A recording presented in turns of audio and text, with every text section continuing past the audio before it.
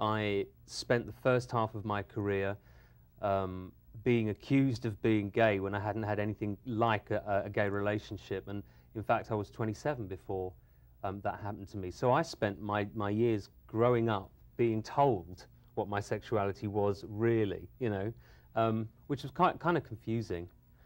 And then by the time I'd kind of worked out what it was and I'd stopped having relationships with women, I was just so indignant at the way I'd been treated until then. I was just thought, well, I'll just hold on to this. I don't think they need to know. I don't think I should have to tell them. But, you know, this is as good a time as any. I do want people to know that the songs that I wrote when I was with women were really about women, and the songs that I've written since have been fairly obviously about men. So I think in terms of my work, I've never been reticent in terms of defining my sexuality. I write about my life. And I want people to know, especially people who loved the earlier stuff, especially if they were young girls at the time, whatever, there was no bull there, you know.